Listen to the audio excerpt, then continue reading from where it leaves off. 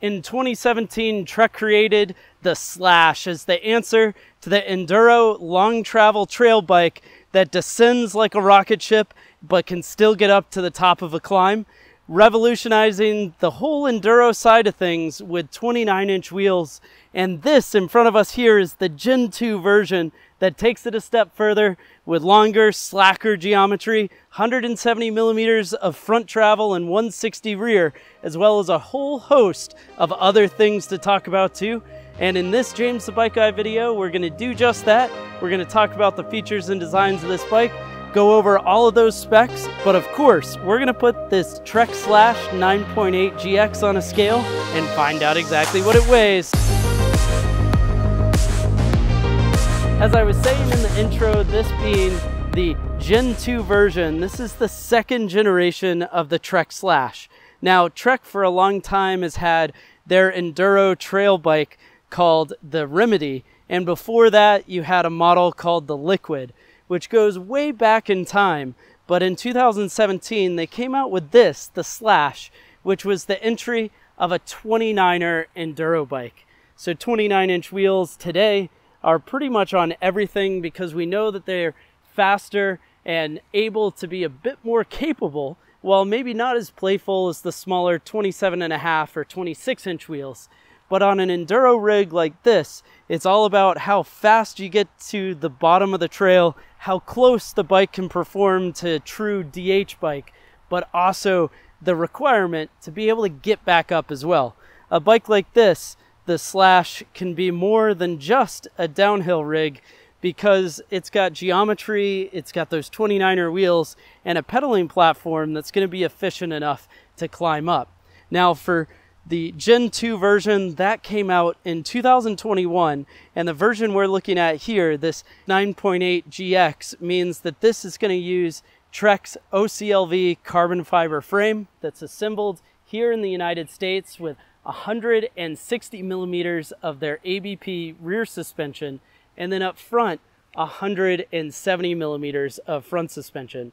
Now, starting off with the back, this being ABP means that this is their active braking pivot rear end. So a concentric bearing around the through axle and back, which means the brake effectively stays in the same position regardless of where the suspension is in its stroke. So you don't get any of that lockout like you do on some suspension designs, but it's also going to work in its ability to pedal with this bearing up above the bottom bracket. That means we've got some pretty decent anti-squat characteristics, but ABP is all about anti-rise and the ability to be progressive to this rear RockShox Super Deluxe rear shock. Now this utilizes Trek's through shaft technology, which is a fancy way of saying the IFP that's inside of here, the internal floating piston, which is part of the oiling system, can poke out of the bottom, which allows a bit less aeration to the rear shock, and especially on an elongated descent, should give you quite a bit more control.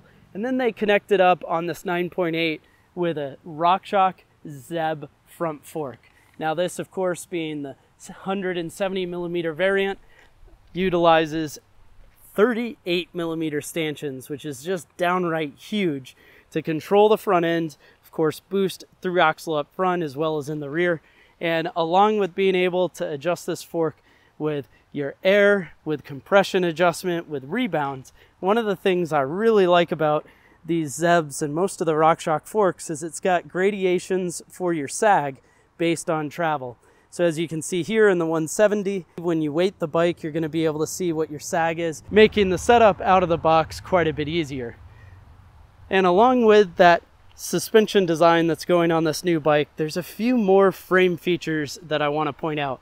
First would be, of course, the threaded bottom bracket. Nice to see that addition on this bike.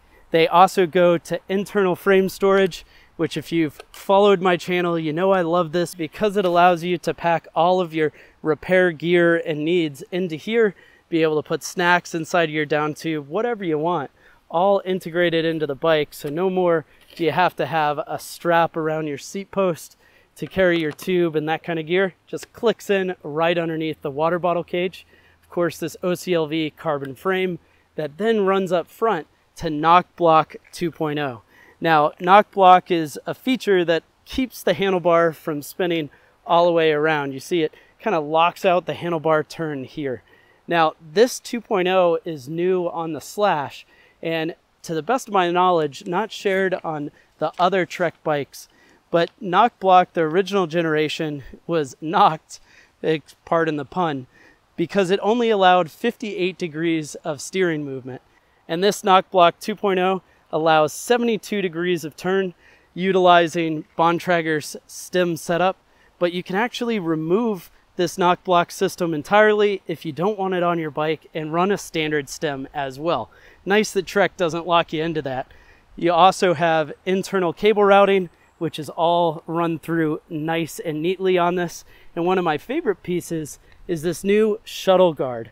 So on the bottom of the down tube, it's got a two-piece shuttle guard. So you've got one that's going down under the bottom bracket and up, and then of course this piece here. So if you're putting it on the tailgate of a pickup truck, it's going to help protect the down tube. It's going to protect against rock strikes down there, anything that the tire's kicking up to the bike. And because they're individually replaceable, once they get banged up and worn out, you can take them off. The other big change on this bike is going to be in the seat tube. So this is now a 34.9 diameter seat tube. That allows for larger, beefier dropper posts and the ability to run some pretty long lengths of that dropper as well. Now, of course, I'm sure you're wondering the geometry, and in front of us is a size medium, in which case you've got a pretty generous reach of 456 millimeters, a head tube angle of 64.6 in high and 64.1 in low, a seat tube angle of 76.1 in high and 75.6 in low, and then of course a chainstay length of 435 millimeters. And those geometry numbers are adjustable by adjusting the minnow link that's on the rocker link. So where the seat stay comes up, you've got this spot to be able to adjust a high and low position of that minnow link system, going to that super deluxe rear shock, and Zeb up front should give you all the control you need for a pretty rowdy bike downhill that can still get up.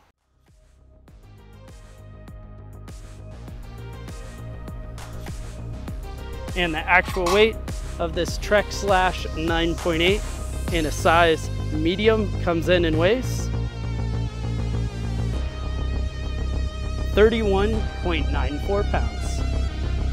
Thanks for joining me on this James the Bike Guy, where we got a chance to check out this Trek Slash 9.8. It's a pretty killer rig, and I'm interested to hear your thoughts down in the comment section below. What do you think of it? As well as browse the channel so you can see more videos like this to check out as well.